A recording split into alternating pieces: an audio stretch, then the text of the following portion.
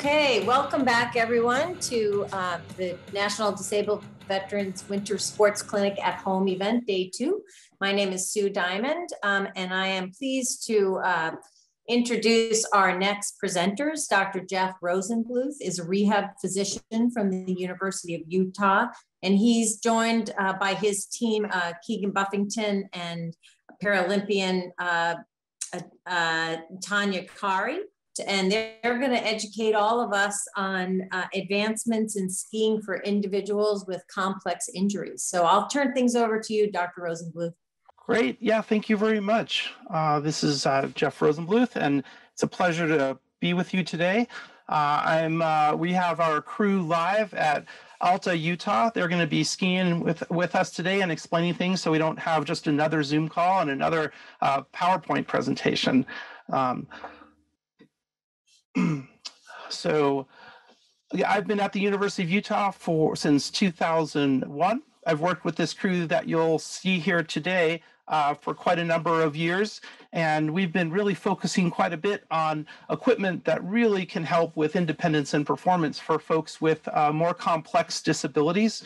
We're really interested in working with folks that have high levels of quadriplegia, multiple amputations, neuromuscular disease, anything that makes you significantly weak or asymmetric. And we've been working for a number of years, and we're so happy to be able to share this with you. We've been to the Winter Sports Clinic with some of our equipment before, and we're looking forward to coming back next year after we're through with COVID. So I would like to take a moment to introduce and welcome the rest of my crew.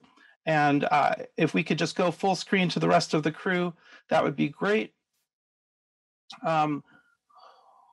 We have Keegan Buffington is in our TetraSki today. Again, live at Alta, saying hi to you guys.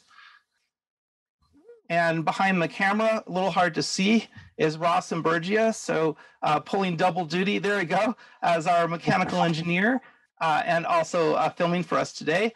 And we have George Raggets behind, who's serving on the tether today. And then we have Tanya Kari, who runs our adaptive recreation program. So you guys, thanks so much for being here. And Jennifer, we'll go back to full screen for a second to me. Thank you so much. So I'd like to share with you a little bit about the TetraSki and also its sister ski or mother ski, I think, the snow cart, which some of you have not seen before. I'd like to tell you a little bit more about what type of skier would go in the TetraSki, some of the safety features in case it looks a little crazy out there, some of the future direction that we're hoping to go, and then lots of time for discussion. So the crew that's monitoring today is also happy to take your chats or questions, and we can really stop at any time. I really wanted this to be more interactive. We're going to ski and talk and have a good time with that. So our program is Trails, Technology, Recreation, Access, Independence, Lifestyle, and Sports. It's our community recreation program, and we've been going for about 20 years. We're lucky enough to have our mothership, the Craig H. Nielsen Rehabilitation Hospital. We just opened a brand new hospital in May of this last year. And a lot of the reason the hospital got built is because a lot of the collaboration and really the energy around adaptive recreation, particularly the kinds of tools that we'll talk about today. So lots of exciting things with the new rehab hospital, fabrication space to build some of the things that you're going to see today. Ross, our mechanical engineer, works right in the building with us. A whole mobility garage where, some of the equipment that you're seeing here today is really in the hospital, especially with our new injuries, our new spinal cord injuries. We're able to work on this type of equipment in real time in the hospital, put our engineers, our patients, our staff all together in one place working on equipment. We'll also share with you today some other ways to get better at skiing, especially TetraSkiing. We have a whole virtual studio where people can do this in a simulator and get quite a bit better before they go out on the hill. The University of Utah doesn't allow us to sell anything, so they helped us to form a little company, a nonprofit called TetraAdapt. So if you hear that name, TetraAdapt, that's the company that's trying to bring some of these products and remove some of the barriers for folks with complex disabilities. You're going to get a chance to see the snow cart a little bit today, but our ski is based on the TetraSki snow cart. So this TetraSki snow cart is a wide-based ski that has a great wide stable platform where instead of using outriggers or fixed outriggers, you actually have direct input through these poles to the skis themselves. It is unbelievable. I think it's one of the biggest, new takes on adaptive skiing in quite a long time, and really enables a lot of folks with much higher injury levels to ski independently. Even without hand function, we're able to use some of our Tetra gloves and get our hands and arms fixed on those poles, and to be able to ski really independently. If you look on the right side of your screen too, you'll see a connector bar. So if you have some type of asymmetry, if you have a stroke and you really have one great side and one not so great side, you're still going to be able to do this independently. But what happens when you start to lose more function, perhaps, and you really don't have, in addition to not having great hand function, no great arm or shoulder function as well? And that takes us to the TetraSki. And I'd really like to take a moment, and maybe we could go, Jennifer, to our dual screen here, where we could have Ross kind of take over looking at the TetraSki here. Great. So the TetraSki is an interesting device. So you can see what looks like a complex device. There's a bucket, and over by Keegan's left hand is a joystick. The joystick is really set up the same as a power wheelchair. It's the exact same setup, really. And if you look by his face on the left side, you'll see the sip and puff device too. So this ski is actually electrically steered and has both a breath control system and a joystick control system, and they can be used independently or simultaneously. If you tend to be a good power wheelchair user and pretty good with the joystick, it'll work great for you. And if you don't really have that level of control, you'll be surprised at the level of precision that you can have just with breath control.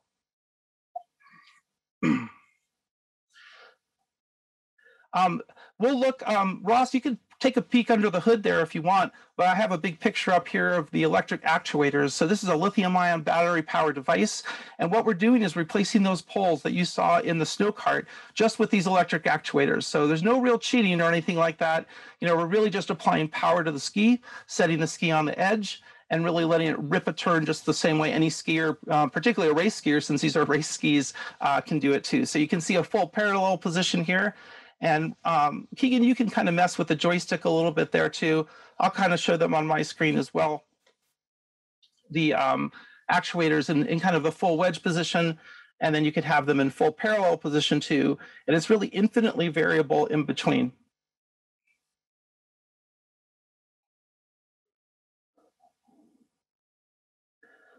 Keegan, you want to tell folks just about the seating system and how it feels in there?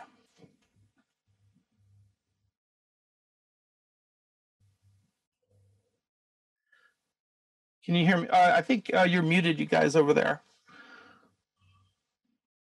I can see your mute sign on. There you go. Go ahead, Keegan. Still hear me? Yeah, we can hear you. Excellent. So the seating system right here. Let's go full screen for Keegan. JX2 seating pad underneath me, designed for individuals with for a high level of support. This seating shell goes up pretty darn high on my back, so I feel very well supported.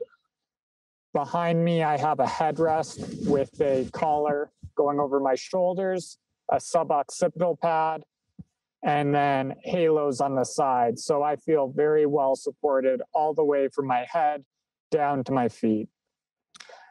As well as these pretty infinitely adjustable armrests, we can raise, lower, position really anywhere that's going to be the most beneficial to a skier.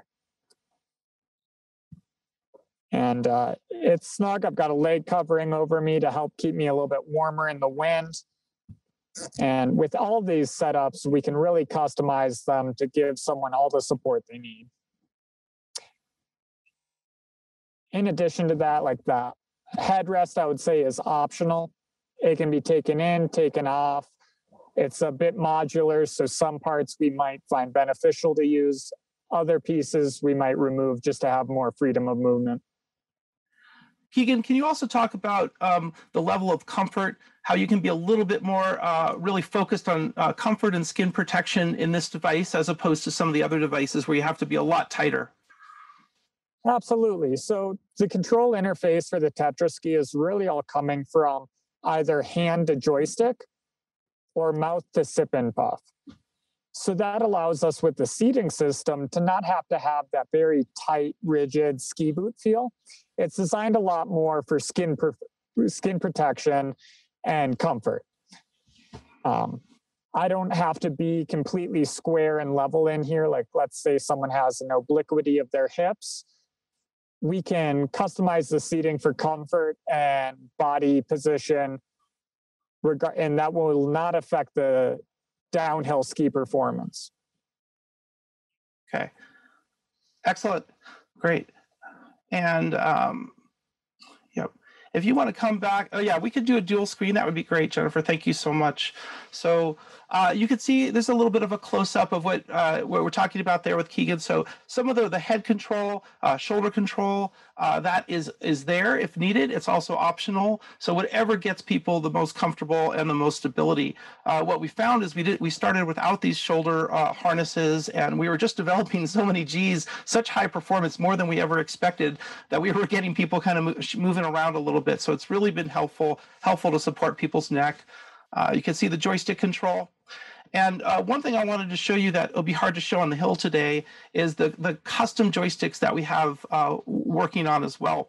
So we have the ability to print any joystick for any hand, any type of contracture, anything that works best. What we're finding is that the kind of energy that we're developing in the skiing is really pulling people's arms off the joystick. If you're a good joystick user on your power wheelchair, in a normal situation, you may be on the ski, but you may find that your arm is getting pulled all over the place. So we can really choose just about anything, including we've worked as well on a magnetic joystick as well.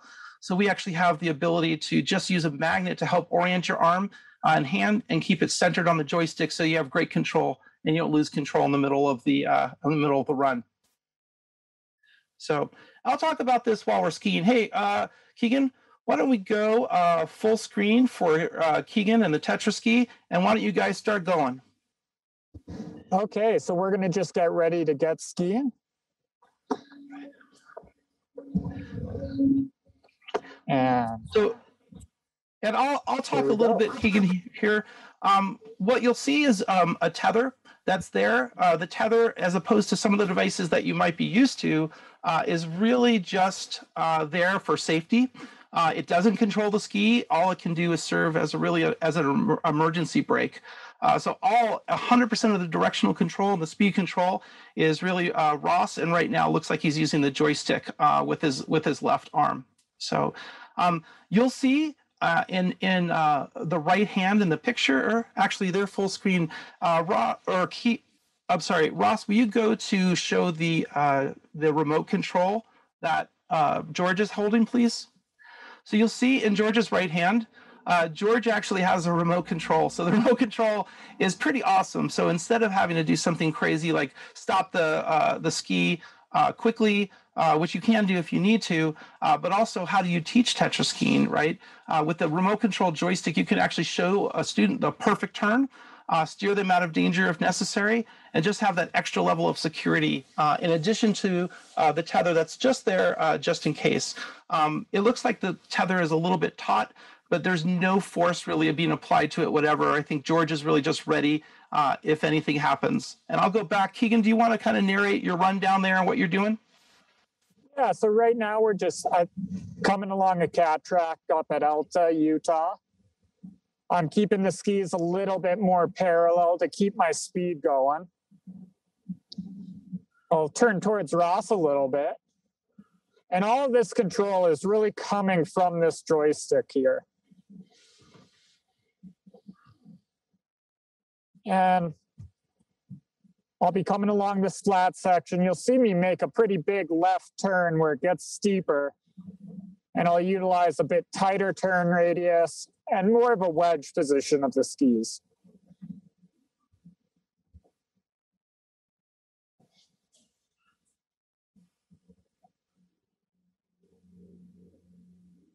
Okay, we're coming up to the end of the cat track. And I'm going to just swing this around, make a big old left turn. And come back into a right turn. And then back over to the left. And to the right again. And just like any skier, I'm using turn size and turn shape to manage my speed and go at the pace that I desire. And Keegan, I think it'd be helpful for people to know that George is not doing anything, that 100% of that control is coming from you and the joystick and the shape of your turn. Is that right? That's absolutely right. George is back there. He's able to intervene in any emergency situation. However, George and I, we've been skiing the TetraSki together for a while. So he's really just hands off, following behind me.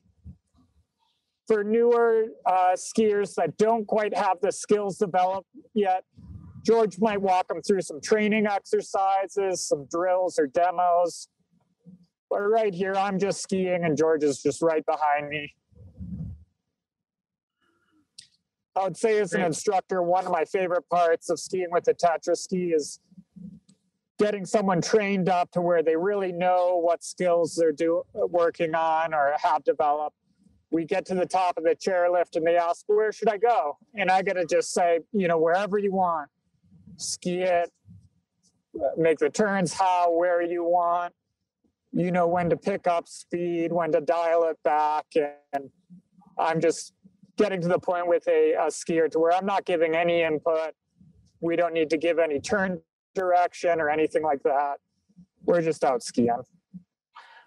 Keegan, do you want to hold just before the next knoll there? And I'm going to go on with a couple of things here. Would that be okay?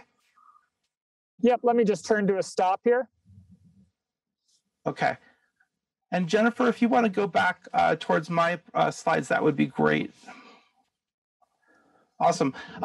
Thank you so much, you guys. That was awesome. I wanted to kind of share with you, this is kind of a big powder day, Keegan and myself out there with some students, but really the tether is, again, we call it detethering, or E, like emergency tether or anti-tether. It's the exact opposite, and it's interesting as we're working with new instructors, because the tether typically has more of a function in terms of turning, shaping the turn, and slowing the skier. And so we really just leave it in the off position unless absolutely necessary, and really have to retrain instructors to not do anything with the tether. All you can do is slow someone down or mess them up.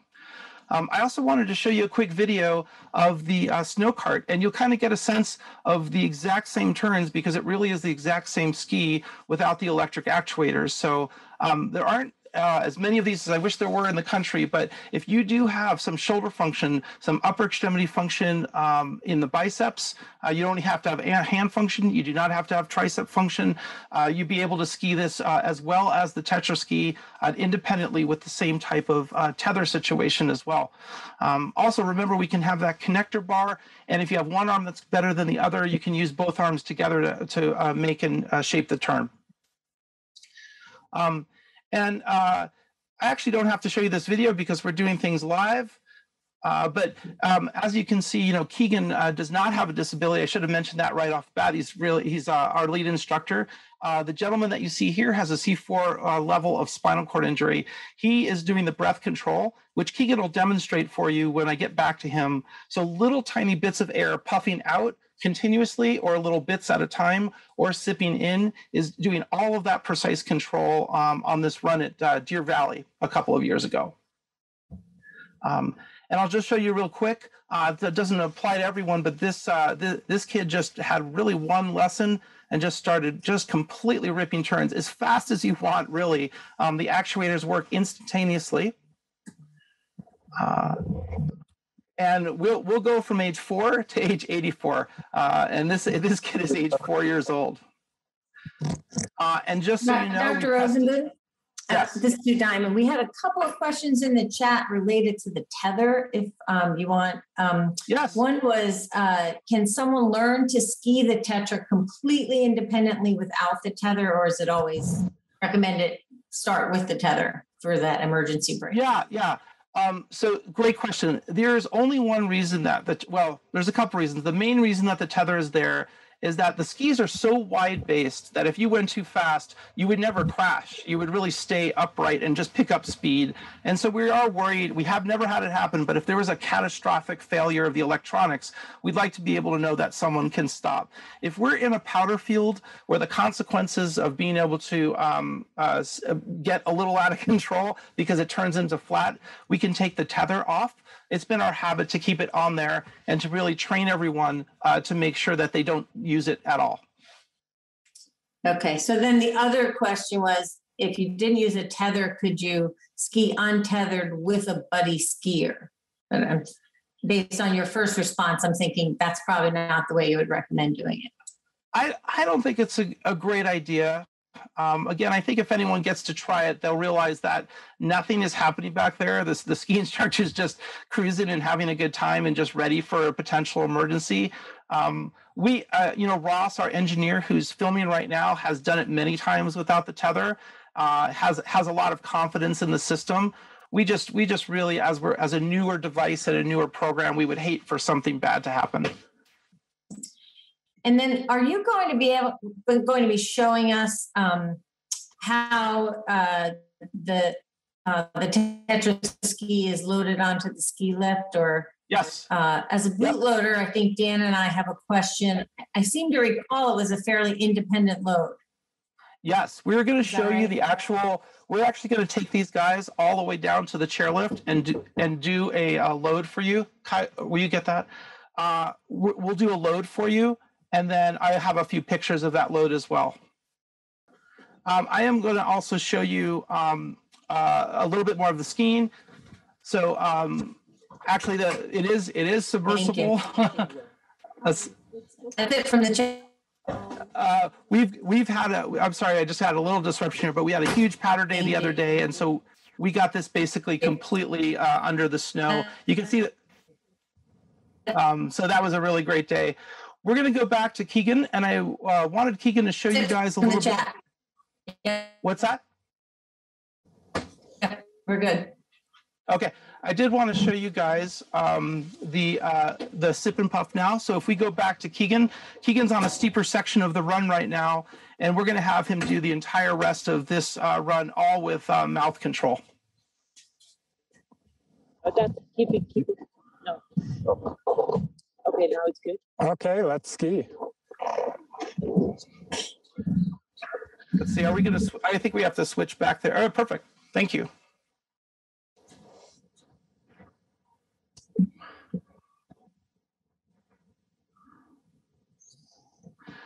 Keegan, you want to walk us through it? Oh, I guess you can't. You're breathing. Well, I can take some breaks here and there. Just doing little puffs and little sips.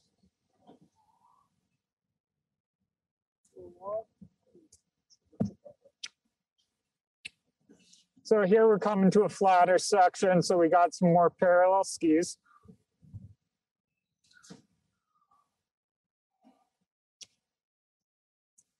And we're going to come up to a steeper section, so we'll increase wedge size.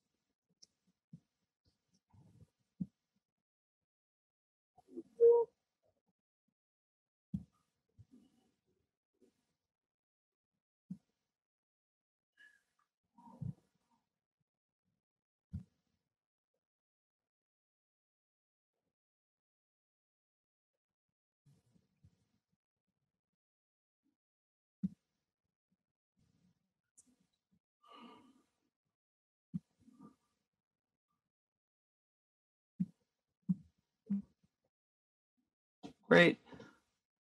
That's awesome. Keegan, I'm going to let you guys keep skiing all the way. Let's see. Are you down there already? Yeah.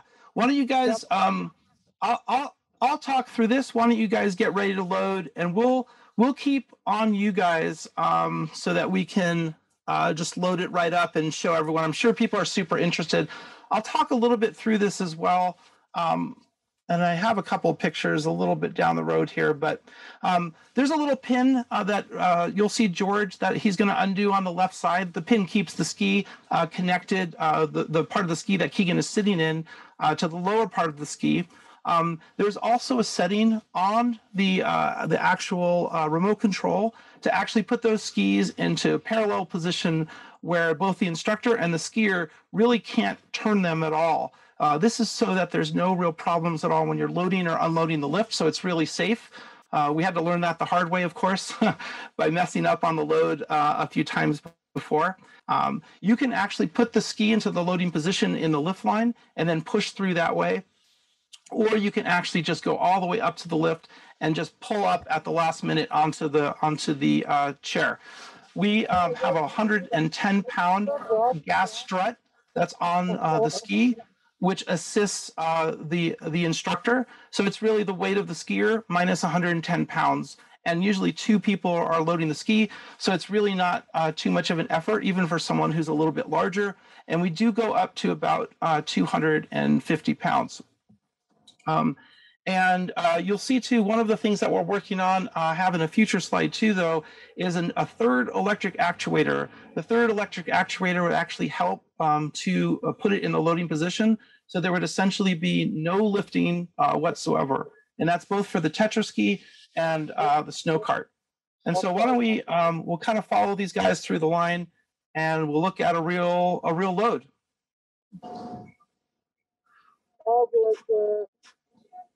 Okay, thank you.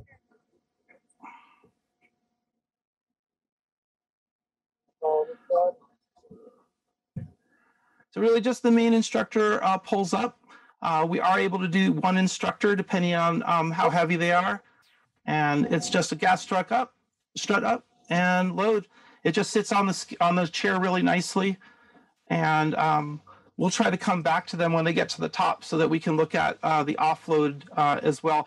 Keegan, why don't you interrupt and bug me when you're getting near the top? Here you go. Here's just a nicer picture. I think we're all back on me, Jennifer. Yep, thank you. And you can see how easy it is to put it in the loading position even before you get to the chairlift. So if you're a solo instructor, you can actually leave it like this and push through the lift line like this as well. From the front, it just sits so beautifully on the chair.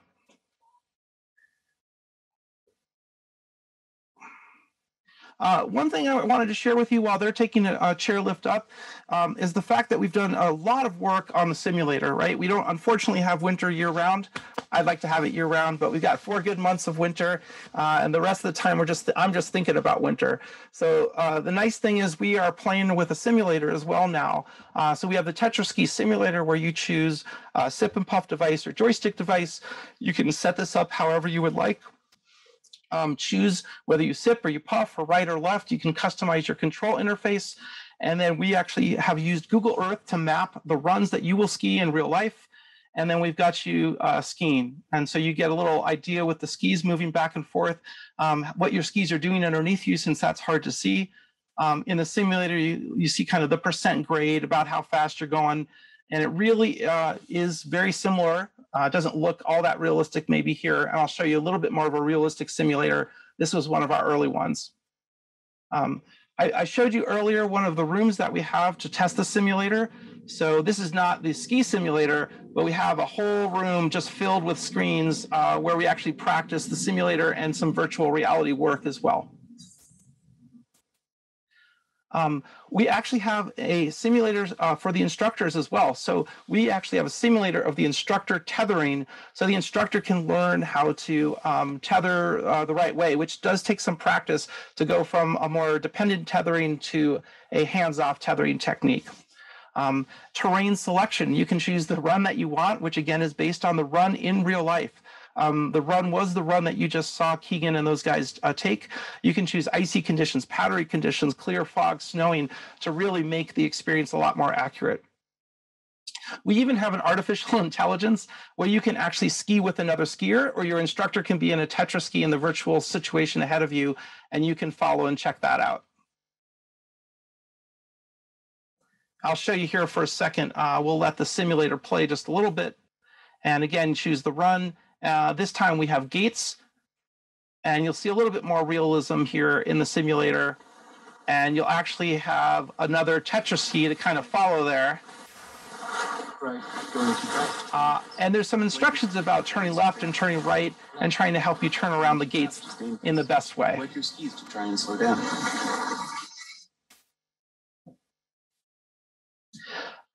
And we've gone even bigger than that. We actually have just a sip and puff simulator, not even a ski simulator, but this is an arcade where you really just practice the sip and puff. Even if you're decent with the sip and puff on a power chair or you've never done one before, it really does require a teeny bit of practice. And so if you can play these games by moving the hockey puck, say left and right, or operating a pinball machine, you know, all of those things are possible in this game. And we're finding that people who do practice are really much better when they get out on the ski. I'm looking at the chairlift. You guys are a little bit, we have a few more minutes. I can kind of see you guys up there. I wanted to show you also, this is someone who gave me permission to use the video, but she actually has a high level of spinal cord injury. In fact, you can see the ventilator right there. So this is 2 weeks after her injury.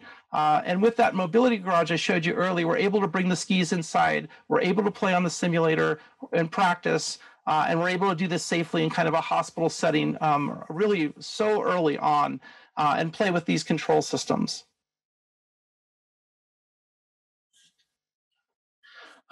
We are planning for the future, a future that's safe. We have really only rarely rolled one of these over. I'd say really just once or twice, and mostly in practice when we've been practicing.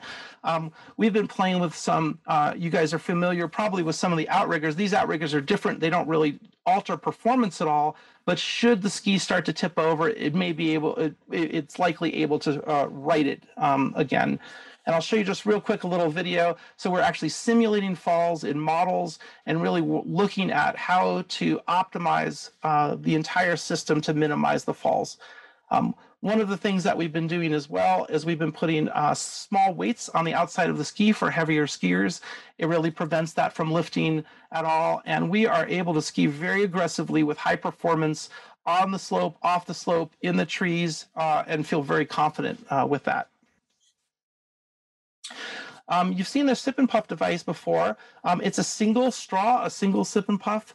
We are looking at dual sip and puffs. You can imagine almost a harmonica where you have a lot of different openings and you can control some more. And Keegan hadn't quite explained before, but we are able to control things not just left and right, but the different modes and the different positions of the skis as they work together in different wedge shapes. And I see these guys coming up. I'm going to actually switch over. Why don't we switch over to Keegan right now, the TetraSki, and we'll go full TetraSki. And Keegan, why don't you kind of walk everyone through the offload up here? I think they're muted.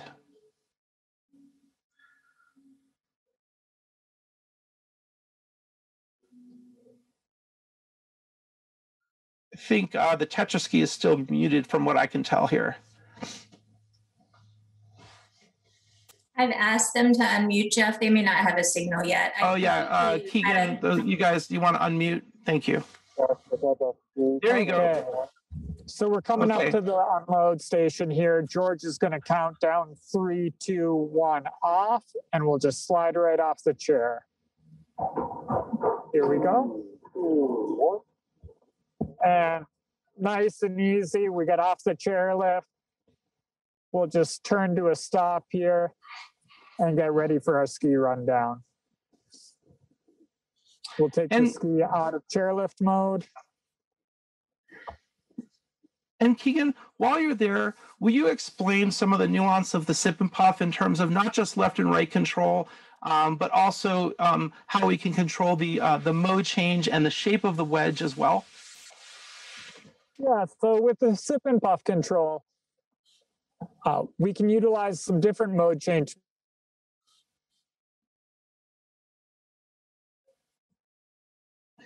I think you guys. Oh, there you go. You're unmuted now. With the instructor remote, can change from wedge position 1, 2, 3, or 4. With 1 being the most parallel, used for like cat track style positions, up to a mode position 4, which is going to be a deeper wedge, tighter turn radius. And depending on the terrain, the speed, the desired outcome really, we'll cycle through those modes while skiing. We are working, as Jeff said, on either a dual sip and puff mechanism for even greater control, or utilizing like double sips, double puffs to change that mode, so the skier can just do all of that on their own. Great, Keegan. I'll take over for just a second. I think if we can go back to my slide for a moment, that would be great. I do want to show you really what we're heading to for next is we certainly have the sip and puff and the joystick control system, but what if we could do better? What if we could do more? And what you're seeing in this slide are some surface electrodes that are placed over muscles on this gentleman's body that still work pretty well. He's a C4 injury level. Has a C4 injury level, so the shoulders, neck work great. So these electrodes are just recording his muscle signals. So he is using just the little bit of muscle activity in the neck to control a virtual hand on the screen there. What we're doing is testing this a little bit. What we'd like to do is actually change that to go back and control some of our sports equipment. So you can imagine skiing and just with subtle movements of your muscles around your neck and shoulders, doing all those same things that required breath control before. And that really is looking very promising. I will tell you also that we have built quite a few skis now. I think there's 8 or 9 out there. We have one on the East Coast. We have one in the Rockies, the West Coast of Tahoe. We have a few. We have one in Canada, one going to France, and we are hoping to work towards a more competitive future where perhaps TetraSki is really a challenge and a sport all of its own. We are working on some other exciting things like a power assist cross country ski. No one's in it yet because it's still very early in testing. We couldn't get anyone to get in there yet, but it'll be safe by the time we do it. So that's one of the next sports that's coming up. And we are looking at a boat that we're launching this summer, the Tetra Watercraft, which has the same control systems that you're seeing to control the rudder, the sail control, and even electric power for when there's no wind. So I'm going to stop. I'd love to go back to Keegan for a moment. I think we just have a few more minutes, and I'm going to have Keegan exclusively start to ski. So why don't you guys take a run, and we'll stay on you guys for a little bit here. Okay, we'll start skiing. And I think Jennifer or any of you other guys, if there's some other, this would be a good time. We can take a few questions. Keegan can take some questions live, or I'm happy to as well. So Dr. Rosenbluth, one question we have is, do you do training for instructors and therapists using the simulator? The simulator has just gotten to the point now where I think that it'll be incorporated in all the next trainings. The trainings for instructors require that an instructor is already an expert instructor with mono and or biski, has some tethering experience, and then is willing to do a 4-day training with us, which we've been able to do either once or twice a year. And we have done it at Ski Spectacular in the past, and we have done one at Mount Hood in the summer as well with Beth Fox. Great. And then the only other from the chat are just a lot of like spring skiing, love it, fantastic work. This is so cool. I will say you made that load look crazy easy. So yeah, it was on the mountain. These guys are obviously really experienced, but the load, we've all loaded different devices, and this is definitely an easier device to load.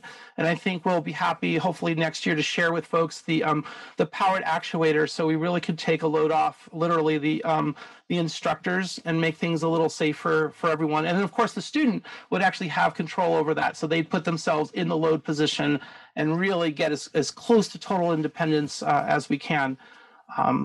So I think now we have so many pieces of equipment, from the monoski and the various biskis, the snow cart and the TetraSki, that we really just have, I think, an unprecedented level of independence, but not just independence. It's really at a high level of performance. And you saw the one ski that was, really under the snow. I mean, we are going out on powder days with huge skis.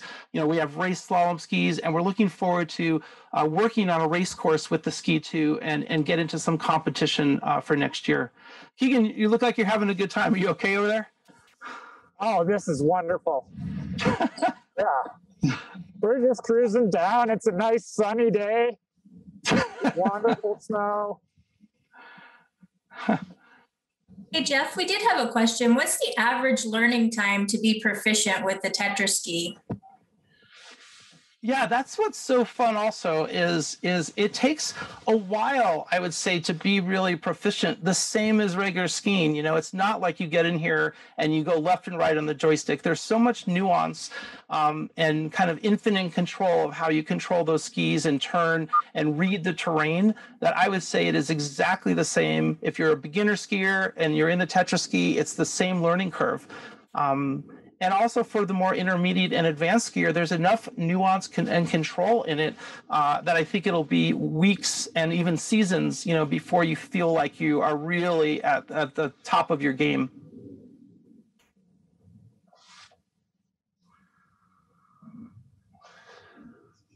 Great. I think we just have a few more minutes.